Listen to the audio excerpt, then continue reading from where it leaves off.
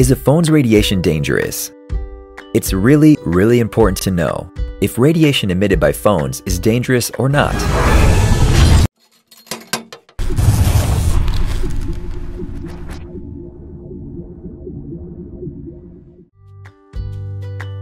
Because roughly 5 billion humans use mobile phones.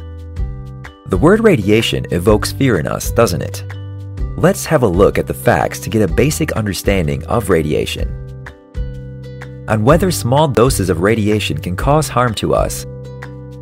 It depends on which kind of radiation you're talking about, which is divided into two types, as ionizing radiation and non-ionizing radiation.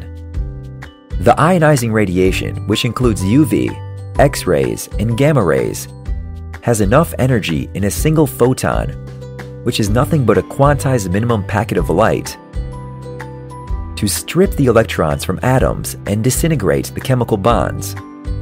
Because of its carcinogenic properties, which adversely affects DNA, we are advised to wear a lead vest when getting an X-ray treatment at the dentist or to use sunblock when you go out in the sun.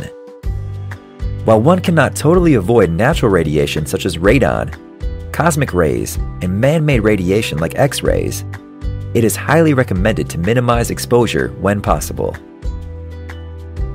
The non-ionizing radiation, sources of which include a large variety of daily use items, such as visible light from light bulbs, infrared light from an oven and from people, gigahertz light from Wi-Fi, megahertz lights to and from our cell phones, and radio waves hitting our car radio, are not harmful in small doses because one photon does not have enough potency to ionize atoms or break apart molecules.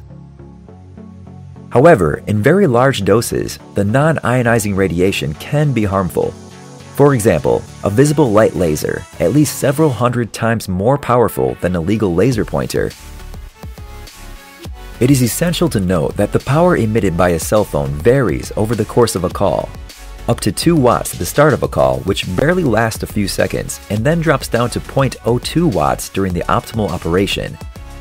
As smartphones are not just used to make calls but for various purposes, we take into account the extreme case.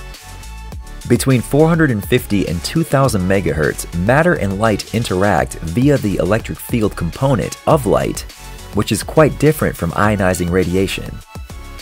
Especially in an oscillating electric field, the polar molecules rotate, which manifests as dissipation. An example, heating, which is nothing but the same operating principle of microwave ovens of dielectric heating. Also, it should be noted that while a cell phone emits very low wattage, a microwave oven emits 700 watts of power, which is hundreds of times more than the maximum a cell phone emits. To further elucidate, let's consider the steady-state power emission of 0.02 watts to heat up the body by 1 degree Celsius when the whole volume is exposed. Let's assume the body mass at 100 kilograms, which is composed entirely of water.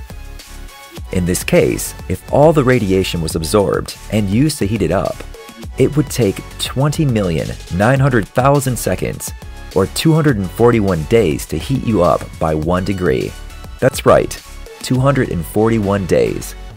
However, to mitigate this heating, we are fortunate to have metabolic processes in our body. The recent study conducted to determine the carcinogenic effects of cell phones on rats should be taken with a pinch of salt when associating its results with humans. In the study, rats were exposed to radiation power densities of 0, 1.5, 3, or 6 watt per kilogram. This is similar to a 100 kilogram human exposed to 600 watts microwaved. By no means are we exposed to that degree of microwave radiation. After listening to this, many people would still argue that phone radiation is dangerous. However, current studies show by no means is it a cancer-causing radiation.